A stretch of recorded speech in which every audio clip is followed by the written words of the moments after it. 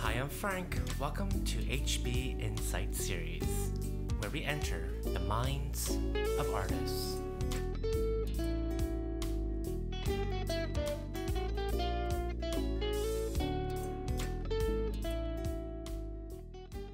Hello, everyone, and welcome to the HB Insight Series. Today, our guests are Ashley Olive Teague and Gwen Kingston. Welcome, ladies. And let's just start with, how are you? I'm having a terrible morning. Thank you for asking. We just found out that the Supreme Court handed down overturning Roe v. Wade, and I'm gutted. And as this process we're a part of is all about creating affinity space with non-binary, female-identifying people, I'm just thinking, like, how do we hold space today? How do we walk into rehearsal and try to have a conversation about why anything matters right now?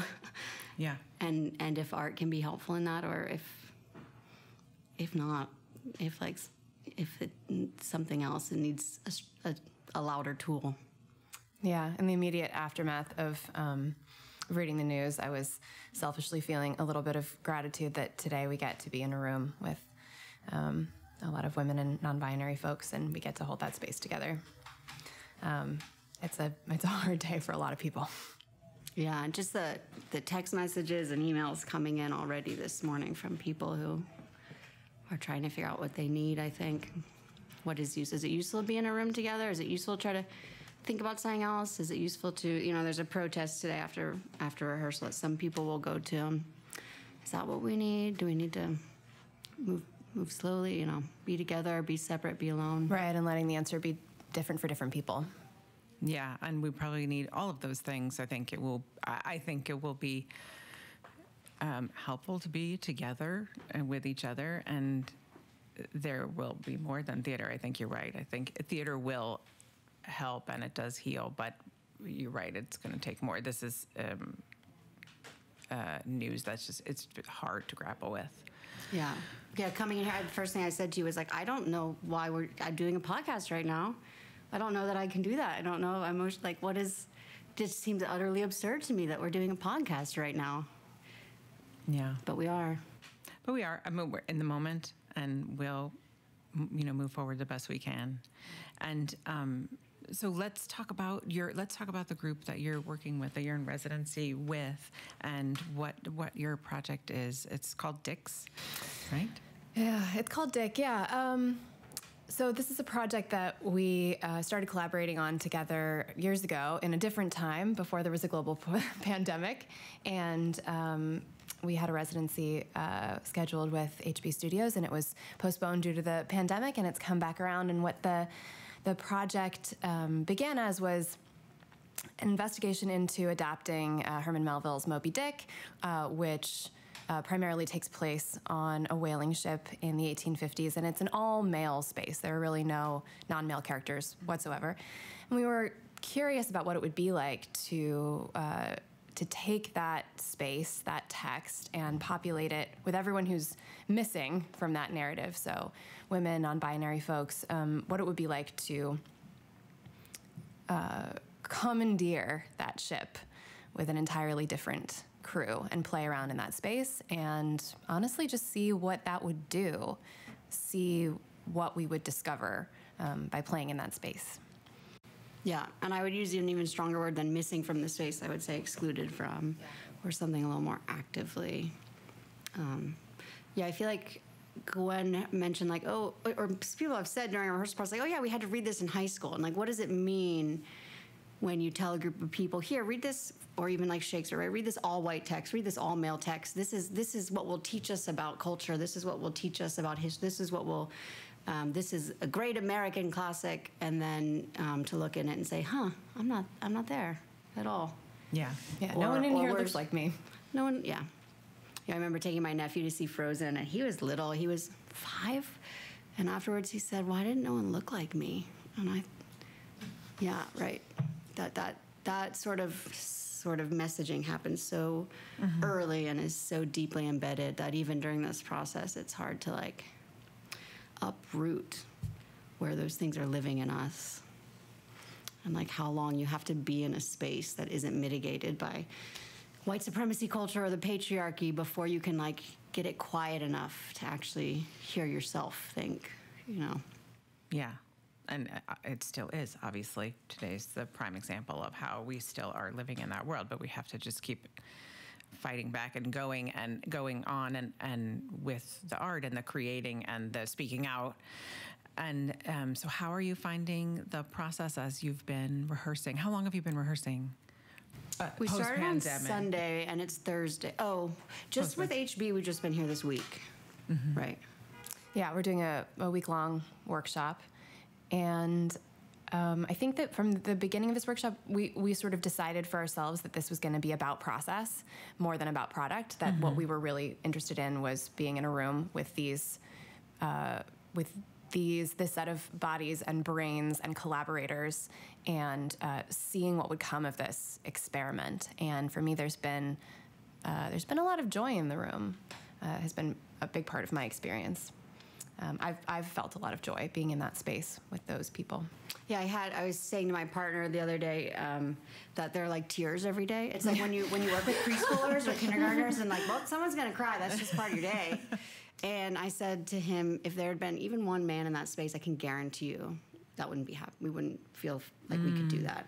Yeah. But that we understand, like, oh, this is a space where you can have that, and it doesn't make people uncomfortable, or like we don't feel like we need to take care of each other. That can live and inform the conversation. Another part of the experience that felt unique to me in that way was that Ashley's niece, 2-year-old niece, was with her for a time, and so this week, and so her niece was in the room with us, and it was such a joyful part of the process to have this little being running around and interacting with everyone and being on stage, and that this process could hold the space for that, like, no problem. We were all so glad to have her there. Yeah, and that I knew, we were having childcare issues, and I knew, you know what, this isn't all female identifying, non-binary space. I completely trust that these individuals will be excited to help us create a room where that's possible to have a child in it, and like we'll be enthusiastic about like communally like taking care, and that it enriches the process, right? It doesn't compromise the process, it enriches the process. And and that like getting to, so much of what we talk about is, I think as our ideas are shaped around gender and sexuality, is like our coming of age and reading these books or seeing these movies, and so to see a little girl who's the two characters that she sort of takes on are Minnie Mouse, this super femme pink dress, boat, and Superman. She's Superman and she's Minnie Mouse. And like I always wonder, like, when is someone going to say to her, like, no, you can be Superwoman? When is that like going to be put on her in a way that she has to start to reevaluate what her options are? Yeah. I remember as a kid wanting to be president, and it being made aware to me, like, well, only men have been president in this country. That's only. And I thought, well, so I'll have to be a man. Geez, that's a bummer. No. I'd hate to have to do that, but I want to be president, so I guess I'm going to have to do that. Because I'm just going to have to be a man. Yeah, we talked a lot about our experiences the other day within the group about when we learned sort of what it meant to be in a female body or to be in our body. And my experience was slightly different than Ashley's, which was like I grew up hearing a woman can absolutely be president, but you have to be a certain kind of woman, right? Yeah. Yes. And not Minnie Mouse. Certainly not Minnie Mouse. No bows, no pink. Yeah. Well, what a memorable experience, I'm sure, for your daughter to be with all these wonderful artists for that day. And how did you put this group of artists together? Are these people you've worked with before? Yeah, there are a few different routes. A couple of them are, so I have a theater company called Notch Theater Company, and we create responsive, community engaged theater, storytelling, performance work to support grassroots movements, social justice movements nationwide. And so a couple of the individuals are part of our artist advisory committee. A couple of the individuals are just actors that have worked with Notch that I know are down for the justice movement, get the mission. And then we also held open auditions, because always trying to bring new folks into the conversation, expand the community. So we posted open auditions, and one of the actors came to us through that process as well. Yeah, new energy is always good. And how long has Notch been? When did you start Notch? 2017 is when I founded Notch. We met in grad school at Brown University, and right after that, I launched Notch. Wow. Well, and how's it going? How do you find it creating and running your own theater company? It must be so challenging. You know, what's really nice about it is that I don't have to wait for anyone's permission to make my art. You know, I do spend a lot of time applying for grants and residencies and that sort of thing, but also like pandemic happened. I had 9 projects going because my work is really enmeshed in community, in social work in a way, in arts activism. And so the need for the work was still there, and so the work continued to happen. And I can't imagine how hard it is if you're just a freelance artist and you have to, you know, you have to sort of wait for that permission. Yeah. There's a lot of work that goes in behind. It's more than the art. It's like you have to do that whole side with the grants and all that stuff. That's a lot of it's a lot of work. But that's incredible. You're so driven. So that's awesome. And so you guys met in college and graduate school.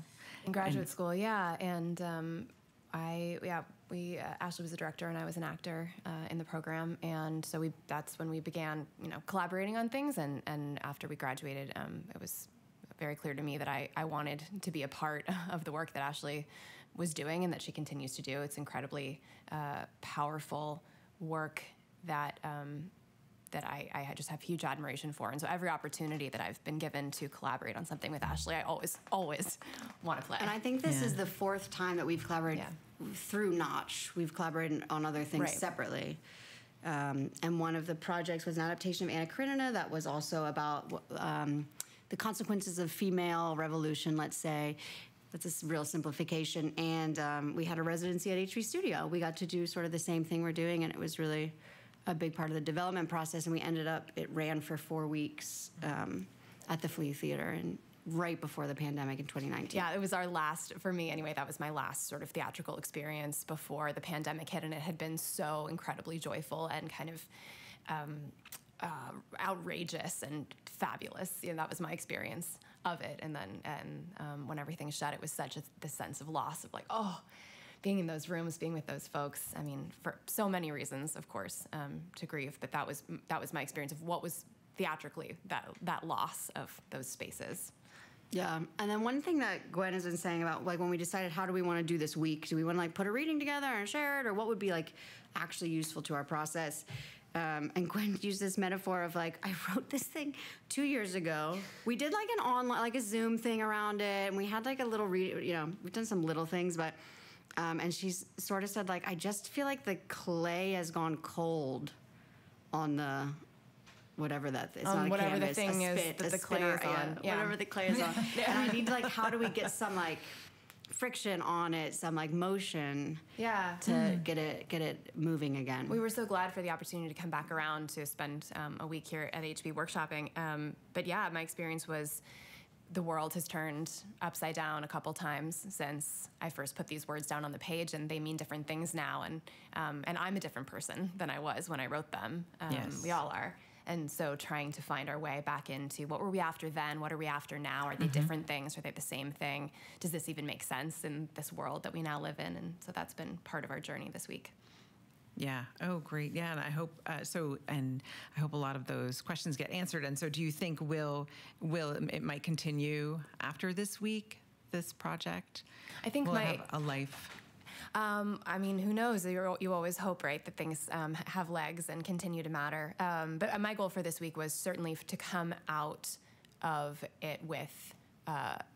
My hope was that the text itself would be fundamentally changed by this process. That by the end of the week, I would come out with tons of notes for my next draft. That is that takes it to a new place. Was my hope that we don't simply execute what we had before, but that we're genuine. We're getting in there and molding the clay, right? Getting it warm and malleable again. Yeah, so we chose to not begin with like just reading the text that exists on first rehearsal. We started with a lot more like sort of story circle activities, if people are familiar with those kind of exercises, and getting to know each other and getting to be in conversation and trying to build some trust so that we could have the conversations necessary to, launch the ideas of the play. And a friend of mine who's also on the Artist Advisory Committee at Notch, Luke Edwardson, who is Native Alaskan, came in and talked to us about whaling practices, which her community, has used since the beginning of time and still is a big part of the culture. And so getting just different perspectives and tools and resources and conversations cooking, so that we weren't just feeling like we were in response to a text that already existed, but so that that text was also then just one piece of the development process around what we're trying to go after is not just an adaptation of Moby Dick, because, Lord, that's been done, and we don't need another one of those, I don't think. But to get after this idea of what is it to step inside a work that has paid no attention to you and say, hey, listen to me, I got an idea, I have a thing to say about this. Hey, this thing you wrote all the way back then, now I have something to say about that. And so that's been very fruitful and a lot of really beautiful conversations, and I think relationship building has come out of that. And we've done a lot of improvs around different sections of the play and different ideas in the play, and a lot of sort of character work and that sort of thing, rather than just like sitting down and making a reading happen. Yeah, and it's more discovering, doing. Yeah, and discovering, so many discoveries for me, but one of them is that that simply seeing these bodies in these roles feels inherently kind of transgressive and political, right? Before you even go in there and start changing the words, that there is something powerful. And as we are, made even more aware of today, bodies of female identifying folks and bodies that have, uteruses and vaginas are inherently political sites, right? We're fighting, we're waging a battle about those bodies right now, continuing to wage those battles. And so, just simply placing those bodies in those roles has a power that I continue to find kind of astonishing. And doing the work that female identifying individuals need to do around acknowledging sort of the barriers that stand between us and the ways that we've harmed each other and oppressed each other and have not like held each other up and supported one another. And how do we do better at that? How do we really see each other? How do we create movements that allow everyone to be fully human in all their, different intersectionalities? And so I think that's a conversation that I'm really interested in creating space around having and figuring out how to heal and repair and move forward. Yeah, and it's much needed right now, and it's things are changing, but it's such a slow, tiny pace. So I think the work that you guys are doing is going to be sometimes really we go backwards. and then there's days where we go backwards, exactly. So I think that work is going to be so impactful. And Gwen, what came first? Were you interested in acting or playwriting first, or how did your journey begin as an artist? Do you remember where and when that happened? They've always been intertwined for me, and I think that anyone. Let's say lots of folks who are interested in making performance when you're young, you got to do everything, right? You write, you direct, you act in your own things. But I think that, so I was always interested in writing, but I think that acting always felt very warm to me because I loved community and collaboration. And that's sort of, as an actor, you have so many more opportunities, I think, to be in rooms full of people, and writing tends to be very solitary. So for a long time, I gravitated toward that. And I went to Brown as an actor, but one of the reasons that program called to me was that they allowed and even encouraged actors to take playwriting all 3 years. And so I knew that both of my identities would be welcome there. And so the two things felt very related to me. And then coming out, I had the good fortune to be able to work with Ashley as a playwright on a number of projects coming out. So that sort of solidified for me that I would be doing both in the world after leaving graduate school. Yeah, I was thinking that while you were both talking about your rehearsal process this week, because I was thinking, writers are usually solitary, but you're going to get all of this great inspiration for your piece because you have a week of doing with people. And like you said, instead of just sitting there reading and taking notes and someone going, maybe this section, it's like you're actually just exploring physically with your bodies. And Yeah, and she's on stage with the actors. Yeah. I'll be like, Gwen, will you play this role? They're like, great. But yeah, and our writers, of course, are as diverse as any group of humans and need different things. I happen to be a very collaborative writer. I love other voice. I love other hands in my documents. Yeah. I love other voices in my head. Yeah. Yeah. Excellent. And Ashley, when did you first realize you had the artistic warrior in you? Do you remember? You know, I don't know. You get asked that question a lot. I should really have a go-to answer for it. But just like it's always been that way, I was always playing make-believe and always arts and craft. My kindergarten first grade birthday party was an arts and crafts birthday party. It was like, you know, so I've always like that. And I started acting when I was in second grade. I was doing plays. And then I guess I shifted to directing in undergrad a little bit. Started directing then and worked in TV and film for a while after that out in LA. And so it's just always been very clearly a part of my identity. In sixth grade, we had like superlatives, I guess, are they called? It was like the teachers wrote these like cute, like when we were graduating, cute little like, you know, Gwen Kingston went on to write the next great American novel and own whatever, you know, and they wrote this, and mine was all about being an actor and doing my own stunts or something like that. And so that's always been how other people knew me too. So think of it as my church, the theater. Yeah.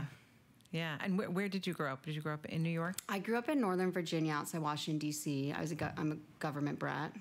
I don't know if you do that in present or past tense. And then I did my undergrad in Boston, and then I lived in LA for 8 years, and I worked in TV and film for a while, which is a totally different world and completely different process, you know, completely different paycheck. Yeah. And how did you decide to move on? What did you find that you weren't getting in Los Angeles in that? Yeah, so my job was I did behind the scenes. So I would go on set and I'd have a camera guy and a sound guy. They're always guys, so they're guys. And we'd film the filmmaking process. We'd interview all the actors and the makers. Then we'd edit together. Like, remember when you got DVDs and there'd be special features? Or like HBO behind the scenes? And I was in a hotel in, I want to say Stamford, Connecticut. And I was writing a birthday card to my nephew, and I was flipping through my book, and I realized, you know, my life at this point was like hotel, airport, set, airport, hotel, set. And I realized I'd missed all of my family's birthdays. And then I went and like tracked back, and I'd missed all my friends' birthdays that year too. I just had like this acute realization that wasn't what I wanted out of life. That wasn't me. And around that time, I saw a play by Cornerstone Theater Company in Los Angeles, and they make community-engaged theater. It was by Julie Marie Myatt, and it was called Someday, and it was about reproductive rights. And it was just such a beautiful approach. It like featured this woman who had MS and was in a wheelchair, and who wanted to have a baby and couldn't, and an interracial couple who couldn't have a baby and they were going to adopt, and they're trying, and women trying in vitro. And it wasn't just like the obvious like argument that people have around abortion. Yes, it had real testimony from young women who had had abortions provided by Planned Parenthood, but it was about like, this is a really big conversation about reproductive health, and there are a lot of different ways into it. And it was excellent. I couldn't tell who was community actor. It had community actors and professionals on stage, and I couldn't tell who was who because the stories were so real that even when it seemed like not good acting, you almost thought, man, that's a really exciting acting choice to just be that like authentic, right? And so I was like, yep, quit my job. I took a 70% pay cut and started working for that theater company and learning their methodology, and started a program there called Talk It Out, where we use theater to bring awareness, traveling California, talking about the school-to-prison pipeline crisis. At the time, LA schools were expelling and suspending more kids than they were graduating. Wow. And we, you know, had the show happened at the state capitol where it directly affected policy. And so I thought, yeah, right, this is what I'm supposed to do with my life. And I went back to grad school to get my MFA so that I could try to do it on my own, try to start my own company. Yeah. Wow. And so is Cornerstone still going? Cornerstone is. They've been around. They were founded by a man named Bill Rausch out of Harvard in '84, I want to say. And they started out like a bunch of hippies in a van going all around, and then they landed in Wow. LA, and it's now the artistic director is Michael Garces. And yeah, they're still in LA, and they're still doing the work. And a lot of, what I use in my spaces are methodology that I learned during my time at Cornerstone. Wow. That's amazing. That's incredible that you had such a wonderful learning ground. Yeah. And that it really just showed you where you need to focus. Yeah, the rest of your life. and putting, a lot of like young artists will want to meet with me sometime. I get a lot of outreach to Notch, and it's like they want advice, and it's like, oh man, I don't know. The only thing I know is like put yourself in proximity to the artists who are making the cool stuff. You want to put yourself in proximity to the communities. Put yourself in proximity, like, that's the. Yeah. And so what other advice would you have to young artists or artists around the world, each of you, if you could have a little love letter to people about being an artist, what would you say? My husband always says, if you could do anything else and be happy, you should, because it's brutal.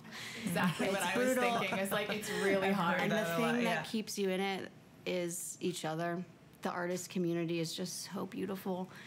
I don't know if they have cattle calls anymore, but I remember an acting teacher telling me he went to this cattle call and he's coming from his second job and he's exhausted and he gets there and he goes, oh shoot, you're supposed to bring a red tie and I don't have one.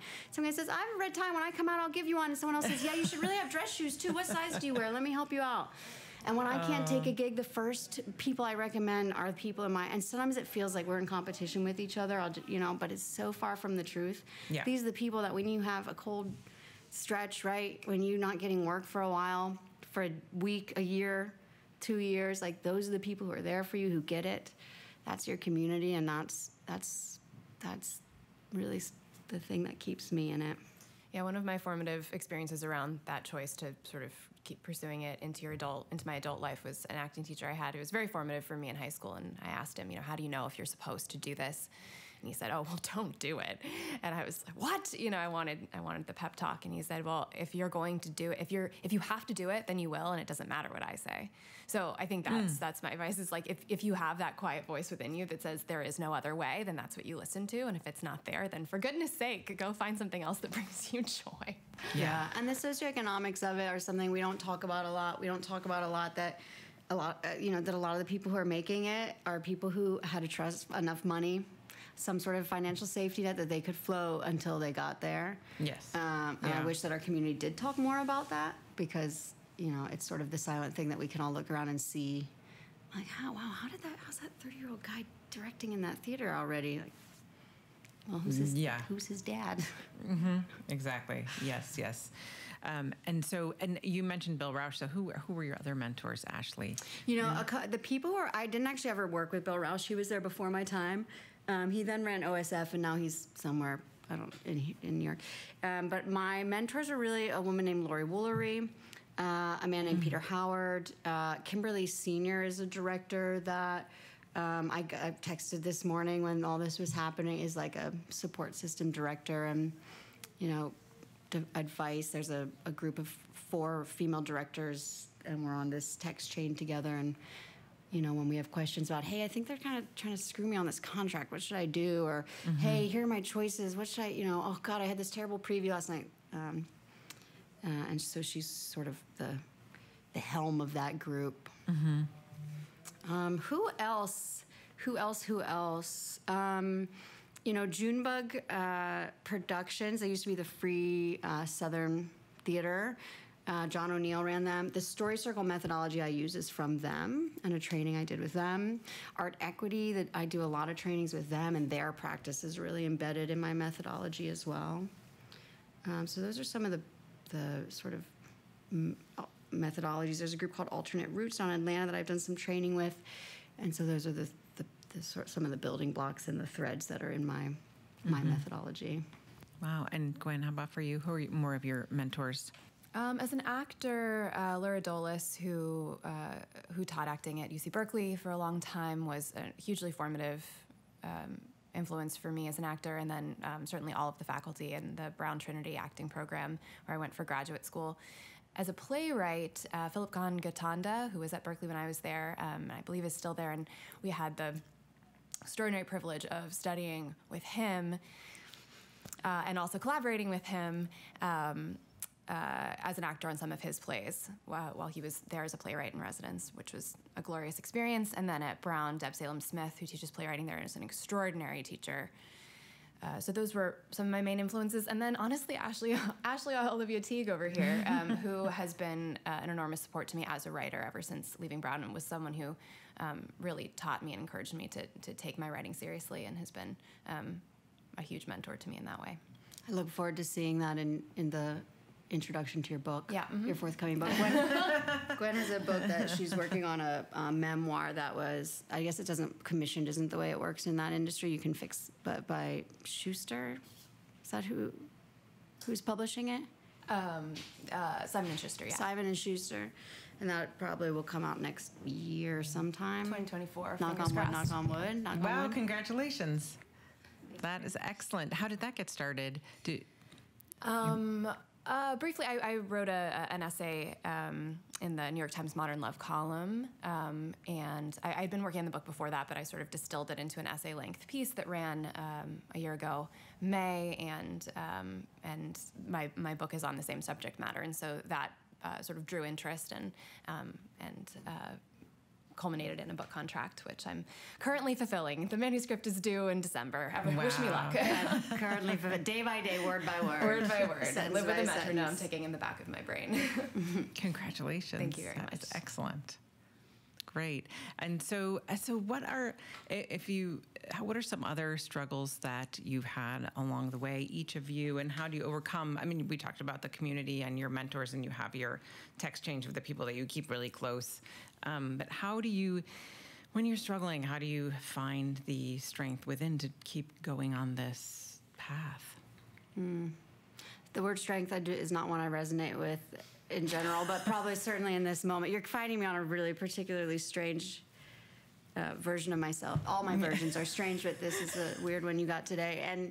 And really, the only answer I have is community and other people. Yeah. That's what holds me up.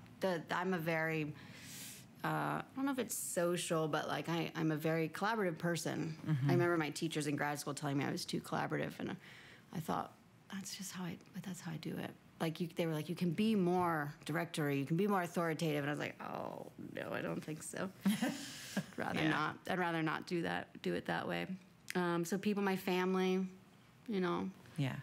and being there for them too, right? That AA thing of being of service. Yeah, and you have one daughter? It's my niece, actually, who was with me. Oh, your niece. My niece. Yeah, and what are your hopes for her? That's a complicated question. She lives in Reading, Pennsylvania, which is the setting of Sweat.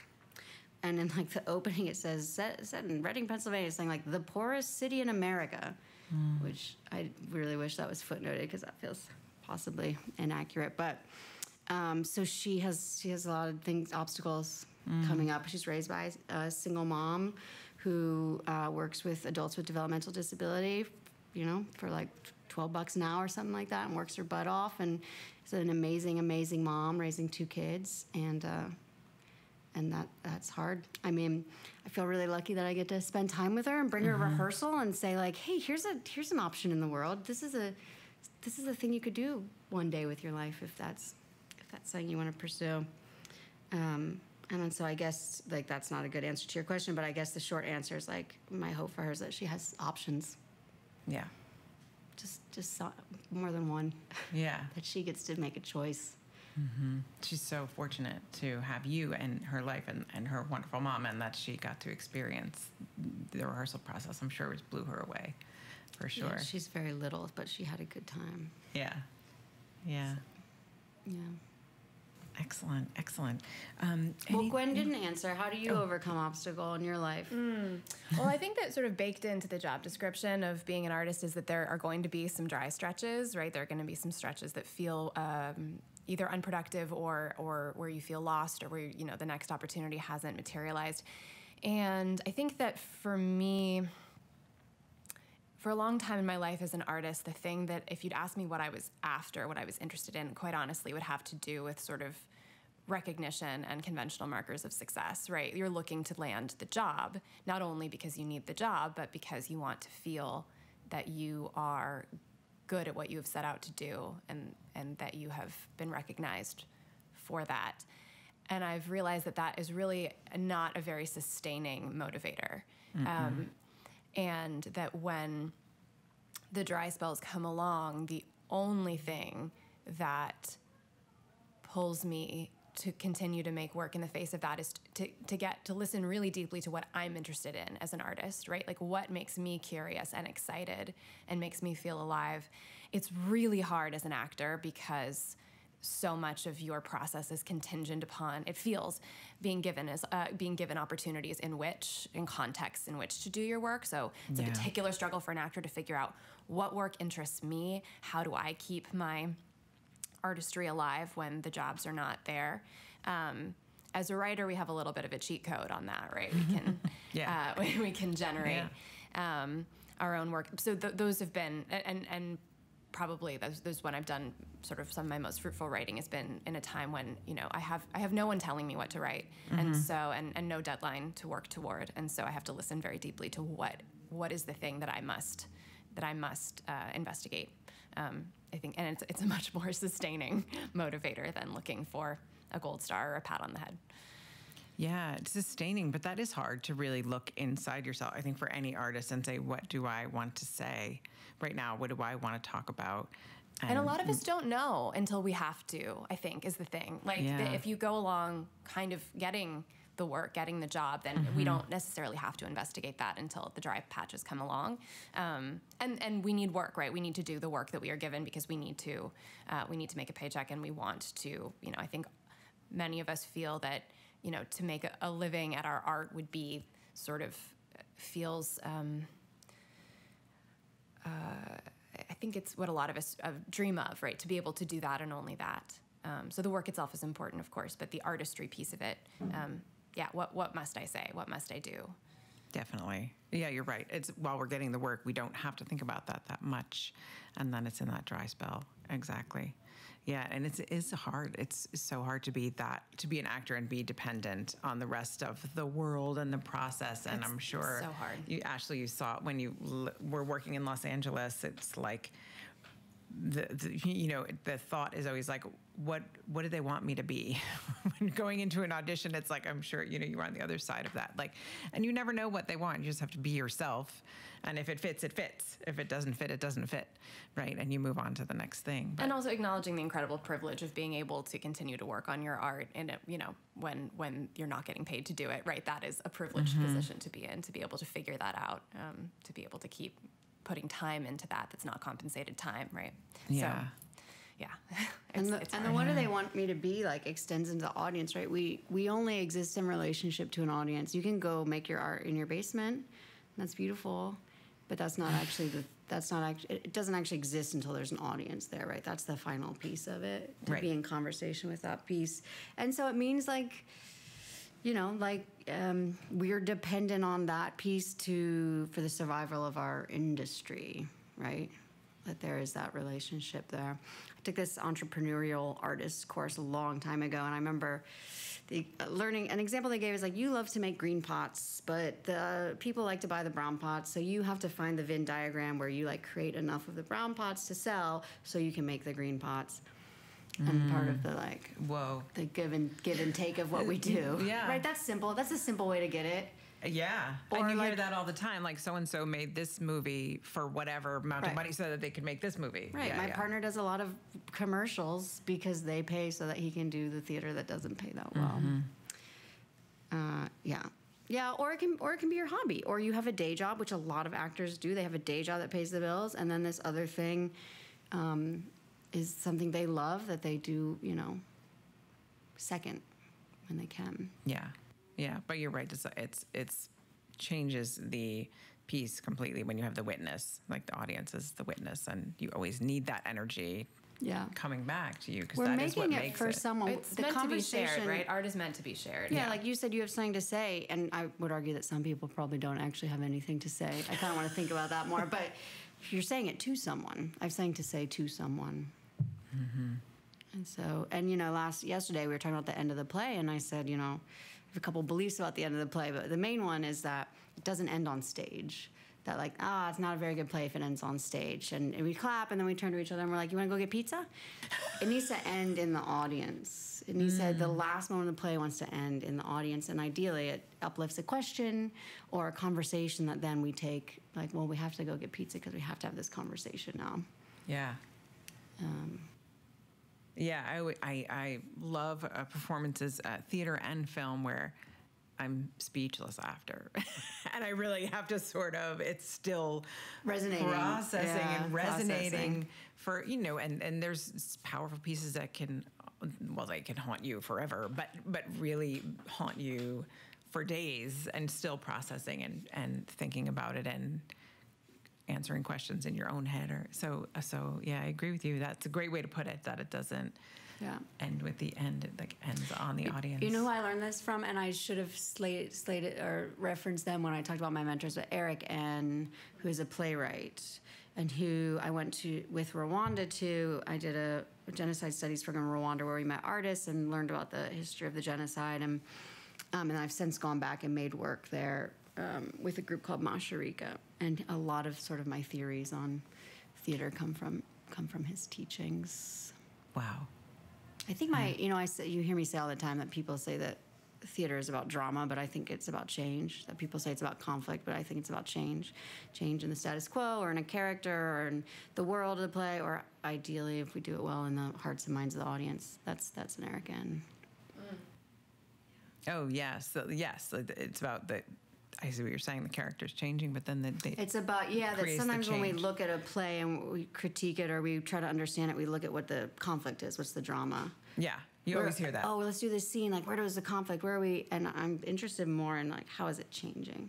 In documenting the change? How does the protagonist change? How does the antagonist prevent the change? How does the world change? How's the audience ideally changing in response to the ideas and feelings? On stage. Yeah. Oof, that feels like a big job today. It is. Is there anything you guys want to touch on before we end, or promote, or obviously Notch Theater is going strong. Notch Theater, Gwen's book. And Notch Theater has a lot of programs operating simultaneously. Not to put you in the hot seat to enumerate all of them, but you have a lot going on over Notch. A lot of simultaneous projects. Yeah, we have about 5 or 6, 7, 8 maybe in development. A bunch in development right now too. Should I talk about them, or I think you could say that, and you could visit our website maybe. Yeah, what is your website? Notchtheater.org. Yes, is the website. And so your programs and projects are all most of them are on there. Yeah, we have 3 new ones. This playwright James McManus. During the pandemic, there wasn't a big need for playwrights. Shockingly. I think when some of us started writing when books. the Armageddon comes, they're going to say, "Yeah, playwrights, go over there and write a play for us." Then they'll turn to each other and say, "Let's eat them first." And so he worked at an Amazon factory, and so he's interested in writing a piece based on those experiences. And we're going to ideally do interviews in Bessemer, where there was attempts to unionize, and in Staten Island, where they did decide to unionize. See how that moves. And in Buffalo, there is a Starbucks that is having conversation about unionize, so talking about how this moment of unionizing, right, is repeated from history, but also is very defining for a certain social class and generation. Yeah. So that's one of the new projects that isn't quite up there yet. We have a project around recovery, addiction and eating disorder and trauma, grief, and a project around gratitude. So our projects all start from someone expressing an interest in the community they live in, and saying, "Hey, I think I need to talk about this in some ways." Is something that theater could support or amplify. Yeah, covering a lot of bases, and that they're all much needed. Yeah, next month we'll be in Arkansas on a project called Remember 2019 that's been going on since 2017 that creates brings community of artists together in the Black community in the Arkansas Delta around memory and healing. And so that project has been going on for a long time. It's taken many different forms. There's a touring blues concert piece. There's a community mural. There's a book. So that we'll be doing next night. And then we have a piece about climate change that Gwen has written for before, actually. Yeah, a project called Wild Home that has had, so how many iterations now? How many communities? We're working with Native Alaskans in Alaska, Colorado, and Appalachia, and then it's going to travel to D.C. next year. And I got to collaborate on the piece that is pulled from stories from Appalachia, and these are communities affected by fracking and by extraction industries in general that have a history of extraction, usually in the area, and continue to be affected by extraction of natural gas, of oil.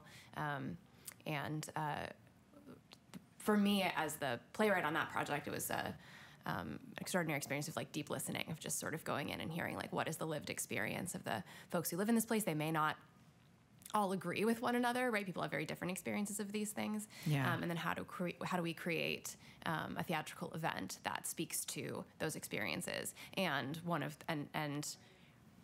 the privilege of being invited into someone's home, into someone's story, into someone's experience. And as a playwright, the question of like, how do I tell this story? How do I make someone feel seen? And how do I not do further harm in a community that has gone through a lot, right? So that was, for me, an extraordinary experience of being invited into someone else's space to make work that you hope matters, you hope makes a difference. Yeah, it's a huge responsibility, and I could see that you wanting to do it justice and not, like you said, do any harm, but make them something that they're proud of. One thing that Ashley, that Notch is amazing at, is going to community and just asking, what do you need, right? Like what would be, how could this experience be something that is positive, that fills a need that's in the community, instead of coming in and saying, hey, we know what you need, which I think is important. Yeah, just saying, would it be useful? Like, here's the thing that we're really good at doing. We see the work that you're already doing. Would this be helpful to that work? Would this be a support rather than this other thing that's supposed to take time away from your life? But would telling this story be useful to you? Yeah.